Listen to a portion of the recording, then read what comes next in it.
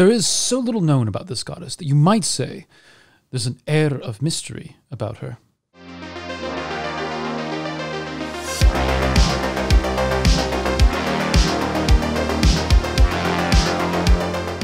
Eir is considered the goddess of physicians and medicine. Heathens often pray to her for healing and wellness. She is more controversial than one might imagine, though, and the reasons for that come with how little information we have on her, and some of the reasons why that may be. The most direct historical attestation of Eir as a goddess is from the Prose Edda, in which Snorri says that she is the best of physicians among the gods. And that's it. Nothing else is written of her before or after in the Prose Edda with her as a goddess. There is no story. There is no further description of her realm or her character. She is simply listed as third among the goddesses after Frigg and Saga, suggesting great importance, and then is afterward unmentioned. There is also an attestation in a text that is often associated with the Prose Edda, though it may not be of Snorri's authorship and is therefore not commonly published with the Prose Edda or even translated into English. But it is here that Eir is listed among the maidens of Odin, the Valkyries. Now, whether or not this is a miscategorization of Eir is unknown. Perhaps she was seen as a Valkyrie rather than a goddess, and perhaps she was a goddess rather than a Valkyrie. Perhaps she's both. It makes some sense, though, that a healing goddess might be among the Valkyries. The Valkyries have several rather macabre descriptions across their attestations, including weaving the fate of a battle out of the entrails of fallen men in Njaal's Saga. While in other attestations, they are seen as noble women clad in full armor atop monstrous steeds, carrying out the orders of the Allfather. Eir's place as a Valkyrie could have been a number of things, from mercy in battle to ensuring a clean death to those suffering on the battlefield. Now, I apologize ahead of time for my pronunciations here, but Eir's association with healing is further attested in the Poetic Edda during the Sayings of Fiolsvinn, when the hero Svitdag has reached the gate of a massive abode belonging to a Jotun, and standing at the gate is another Jotun named Fiolsvinn, who answers Svitdag's questions before finally being granted entry, as he is destined to fall in love with the Jotun Mengloth, who rules the fortress. But within the fortress, Svipdag sees a group of women sitting on a hill, and he asks who they are. Fiolsvinn describes it as a healing mountain, which gives reprieve to any woman who may climb it. And he further gives the names of the figures on the hill, and among them is Eir.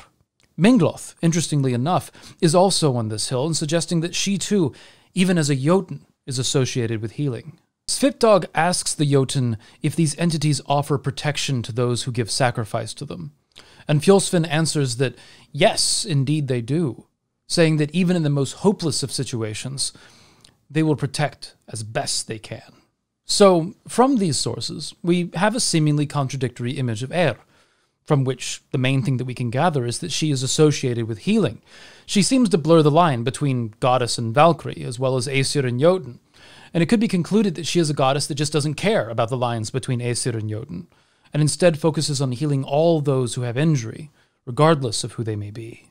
This is similar, of course, to physicians today, who are primarily concerned with the patient in front of them, no matter who it may be. This attitude, including the concept of doctor-patient confidentiality, goes back to the Hippocratic Oath of ancient Greece, which originally opened by swearing an oath to a variety of medicine deities. So it follows that there would be a similar attitude among the Norse with their physicians, which could be represented here. Now, with the presence of Eir in this capacity, we would wonder, what place did women have in medicine in a world where the best of physicians among the Aesir is a goddess? And if we are to believe the sagas, it would seem that there were women physicians who were not only attending the wounded, but in charge of operations behind the battlefield. The Heimskringla, in chapter 234 of St. Olaf's Saga, mentions briefly an unnamed healing woman running a makeshift hospital of sorts and attending those who have been wounded in a recent battle, and she is depicted issuing commands to others attending the wounded, as she prepares a method of diagnosing wounds for others to apply. Her mention is brief, as she does her best to attend to a man who had been shot in the chest with an arrow. She places pincers around the arrowhead and attempts to remove it, but it doesn't seem that the arrowhead can be removed safely due to the arrow's barbs. The man, knowing this was it for him, hands his golden armband to the doctor, telling her to do with it what she will, informing her simply that the king had given it to him that morning, He then grasps the pincers himself and rips the arrowhead out, removing parts of his heart clinging to the arrowhead's barbs. He laughs when he sees fatty tissue from his heart hanging from the arrowhead, remarking that the king had fed them well. He then promptly dies. The mention of this woman, though she is unnamed, is an interesting historical note because later in the Middle Ages, women would not be allowed to attend medical schools at all. But it seems that this replaced a long-standing tradition of healing women in Norse culture. This isn't the only healing woman that's mentioned in the sagas either.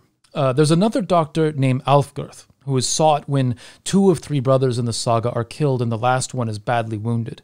Alfgerd winds up helping this man fake his death by prepping their bodies for burial the very next morning, and letting others presume that the surviving brother was buried as well.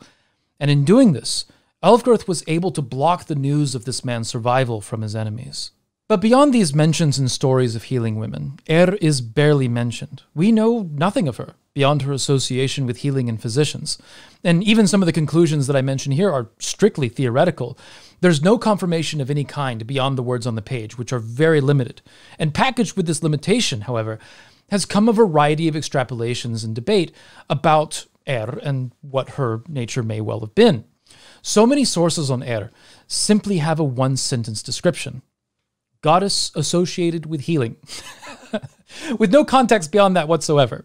And the reason for this is that we don't really have much. From the perspective of modern practice, however, is one of the more highly attested goddesses in her association with healing, medicine, and physicians. And the philosophy about how she may work is interesting. Now, these conclusions, I will preface strongly, are not based in lore, but modern SPG surrounding the worship of Now, the SPG around that I'm familiar with suggests that while she may be directly involved with healing and medicine through those little elements of luck that seem to play out in healing, that she may also be involved with the physicians themselves. Now, the idea would be that an offering to is to ask her to give aid to an attending physician, that they might have those eureka moments or be present at the right time in order to heal their patients.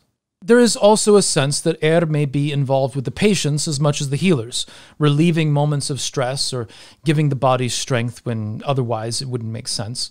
But again, this seems to be modern SPG around but it does, however, feel consistent with the stories of these healing women in the sagas. But hey, let me know your thoughts on whether or not this SPG seems consistent to you, or if you have another perspective or story relating to her. For a goddess with next to no information written about her in the Eddas and Sagas, practice around her has endured strongly in modern practice. And one of the ways that we keep that alive is by sharing our stories around her. And with that, hail to my patrons for making this content possible. It's good to have people at your back. The like and subscribe buttons have wounded each other, so take the time to heal them both. And be sure to ring the bell and make sure your subscription is airtight. And remember to find a way or make one.